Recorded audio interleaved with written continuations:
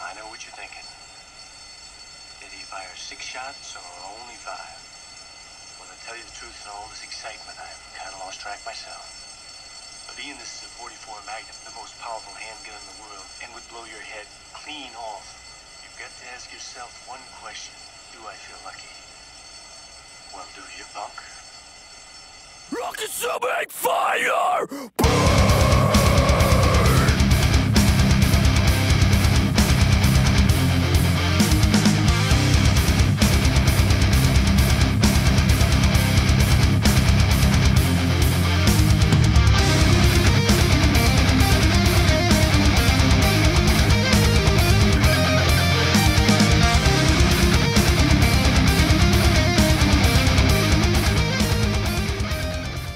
So I haven't made a video in a couple weeks, and it's because I haven't had much time, and also I didn't really have much information to put out. But I'm going to film this weekend and get some information out, some updates on some gear, and I'm also going to show you a little bit about what you can do on the weekends, or at least besides working out and going out and hanging with some friends. I'm on the way right now to a hibachi buffet. So right now I'm picking up some of the guys from the platoon, and we've kind of made this tradition on Friday nights. We go out to this hibachi buffet, and it also has sushi and like a Chinese buffet portion as well. So you can get like a bunch of noodles and meat and vegetables, and they'll do it up on the grill in front of you, and then they'll give you a plate, put some sauce on it. And then my personal favorite is the sushi bar. It's actually really good sushi for a Chinese buffet. So I crush probably like $70 worth of sushi every time I go there, because that's pretty much all I eat. And it's really good. It has cheap beer, and a lot of the guys from the platoon, we have like 20 some odd people come out from our platoon each week to this. So it's kind of like a little tradition for us. We get to know each other better, hang out. It's a good time, and it's really cheap. It's like $10 for the buffet, and the beers are really inexpensive as well. So that's also a good thing. I'll try to get some footage. So a kind of funny story, maybe not so funny. So I had weapons guard last night at 2 o'clock to 3:30, and so I had weapons guard. I came back and I set my alarm, and I was ready to wake up, drink some coffee, eat a hard-boiled egg, and then go and get go ruck. Well, it turns out that I set my alarm for the way wrong time, and got a call from my squad leader saying, "Hey, where are you?" I was already late. So I was like, I got up in my uniform faster than I've ever gotten in my uniform, got to the company, and then just boarded the bus and went and did the ruck. But that feeling when you wake up and you're late somewhere is the worst feeling ever. And but it worked out, and I was able to complete the ruck. I didn't miss anything. But that's just the worst feeling. I've never been late to a formation, and that was just a bad feeling deep down when you realize that you're not where you're supposed to be on time. You take your car to work, I'll take my board, and when you're out of view, I'm still good.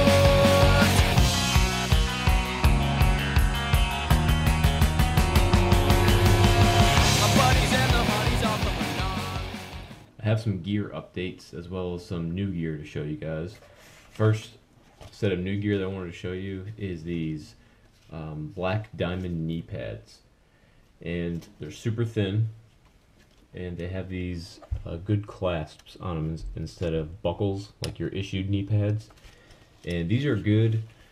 I needed some new knee pads because my main problem with the issued knee pads is that they kept sliding down my knee. So if I was running and doing a flanking maneuver, the knee pads would be by my ankles by the end of it, and that's just unacceptable. So I need to save my knees here, and I wanted to get something good. So these black diamonds are about $55 on Amazon.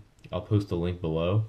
Another set of good knee pads, they're called Arc'teryx, and I'll also post that link below. A lot of guys have those, and they don't really fall down my knees either. I've tried them out. These, I got really good reviews online, on YouTube as well, some other people who have tried them. I like the fact that they had three different sections, one at the top and one at the bottom, and that kind of would buckle to my thigh and then my calf. The only problem with these is that whenever you run, they kind of get bunched up like this. So, but they don't fall down. That's the main thing. They stay where they're supposed to on your knees, so your knees will not be exposed. So that's overall a pretty good review. I think if I had to do it again, I would get the Arc'teryx though.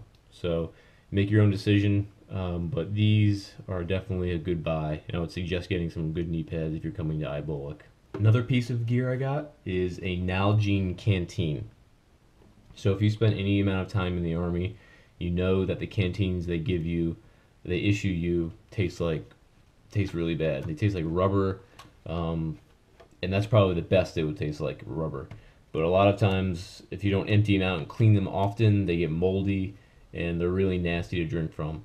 The Nalgene ones, you can kind of see through.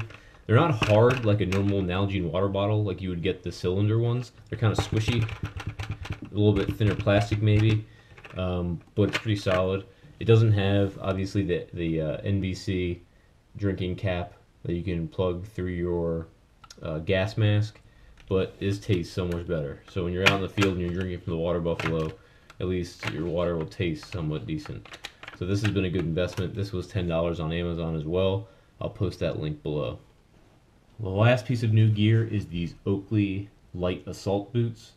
I had mentioned these in a video a few videos back when I showed you guys the Oakley SI website, and I wound up getting these over New Year's.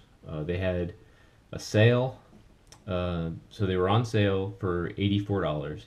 They had free shipping for New Year's, and I had a 10% off coupon that you get when you sign up for Oakley SI. So they were like $84 with tax and everything shipped to me here at Abrams. These are probably the most comfortable boots I've ever put on my feet. Now each person's foot is different, but they're unbelievably light. They feel like a sneaker. So if anyone's looking for a new pair of boots, these are very good. I don't know about rucking in them. I haven't tried them yet, but these are very comfortable. What else can I say about them? They're the sand ones, so if you have the new OCP uniforms, they do make these in the Coyote, but those are $94, which are still very good. If you get them in the store, they're about $150 or so. So these are the Oakley Light Assault Boot.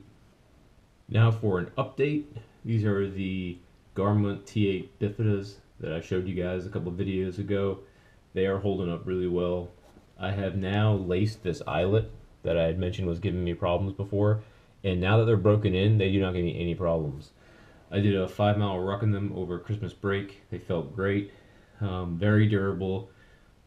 These are definitely going to be my go-to field boots from now on. They're a little bit heavy. They're not as light as those Oakleys I just showed, but these are solid boots. They're definitely getting there. I'm getting my money's out of them for sure. So if anyone's looking for a good solid boot, I can't recommend these enough. So I have a book update, and last video I had mentioned I was reading the book about the infantry battle in ancient Greece, and I had mentioned that I was getting a new book, and this is the book I got. It's called Islamic Exceptionalism, and this was recommended to me by one of the other students in my platoon. He's doing a PhD in counter-unconventional warfare, and he has a really good grasp on the issues facing the Islamic world and why there's tensions and varying theological disputes, and how Islam coexists with governance in today's society. So this is just kind of explaining a little bit about why there's so many different factions in Islam. And so far it's been a really good book. I'm only about halfway through the first chapter. They're lengthy chapters, but it's been enlightening so far. So I'll keep you updated on that as I go through, but this is a good book I got on Amazon. I will post the link below so that if anyone's interested, they can check it out themselves, but highly recommended.